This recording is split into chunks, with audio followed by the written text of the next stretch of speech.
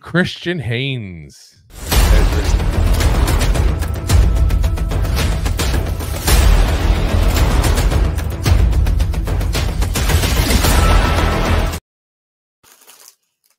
Oh, yes, there he is. Christian Haynes out of UConn. You don't see a lot of guys out of Connecticut. And I'm a little scared of Connecticut guys after Matt Pert. Isn't that where he came from? I think so. So 6'2", 313 pounds. No age on him again. Another guy with no age. He started off at UConn in 2018. So you got to think he's probably around 24 years old. Played 13 games in 22. 12 games this past year with an 80.2 PFF grade. Now, you got to also remember when you see 80.2 PFF grade, he's playing UConn. He's not playing SEC, Big Ten, Pac-12. There's a little difference there in the quality of opponents he has. There's also obviously a difference in the teammates he has as well. So you got to take that part into consideration as well. But he did what you want from a guy at that point who plays in a lesser conference. He excelled.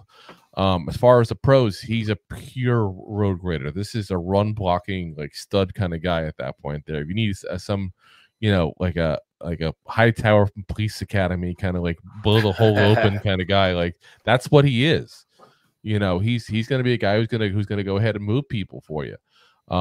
He's also a very smart player. He's good at football IQ where he sees people are moving in at that point where they're trying to go into the gap at that point. And I've seen him move where all of a sudden he's pushing one guy and all of a sudden you see him kind of push his guy into the other guy that he knows is about to try to get into that gap. He's got that kind of football IQ going.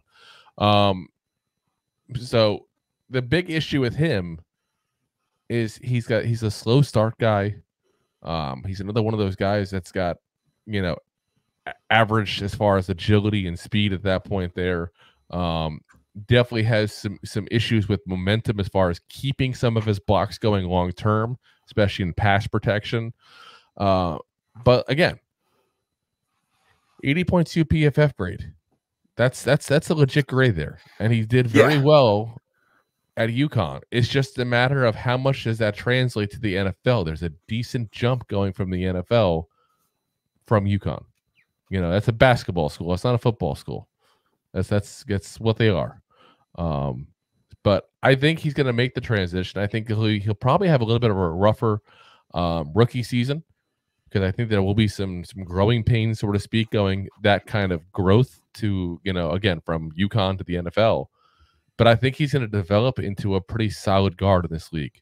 He'll be that guy you look at as like, okay, well, I don't got to worry about this guy. He's got a spot. He's got that right guard spot locked down. I don't got to worry about that position because I have him. That's the kind of guy he's going to be. He's not going to be the Pro Bowl guy. He's not going to be the All-Pro guy. He's going to be the guy that is locked down his position and you don't worry about him for the next 5-6 years at that point there once he's got everything going. So not a bad guy to have around, that's for sure. Thanks for listening to Two Giant Goofballs, a New York Giants podcast. We appreciate your support. Thanks so much.